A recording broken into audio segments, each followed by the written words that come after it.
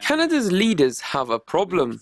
Without evidence, they tell the Canadian public that Iran is seeking nuclear weapons. But then, Iran gets its chance to speak at international fora and calls for nuclear disarmament and for the peaceful resolution of conflicts, such as the crisis in Syria, where the West is arming al-Qaeda-affiliated insurgents. It is not surprising, therefore, that Canada is now boycotting UN initiatives in which Iran plays a prominent role, such as the Conference on Disarmament, which Canada's Foreign Minister announced this week Ottawa would be boycotting, explicitly because it is Iran's turn to chair the conference.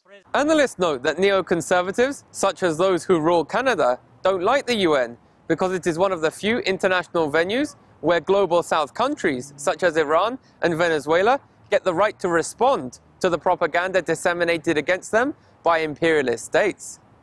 I'm going to say explicitly, Western imperialist governments only support the UN insofar as it serves their own ends and interests.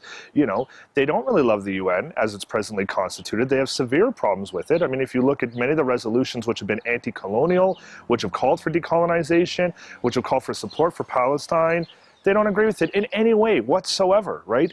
Critics say that the pro-Zionist group, UN Watch, is pushing the Harper government to disengage from the UN and embrace Western exceptionalism. I would agree with this, that the UN perhaps has outlived its usefulness, and perhaps we should have a new group, an alliance of democracies, where we don't have to give the Hugo Chavez's and the Castros a vote. We can just do business with like-minded democracies. Does it make sense to pull out of these rotten Frankenstein monsters like the Human Rights Commission and move into a place where everyone shares common values?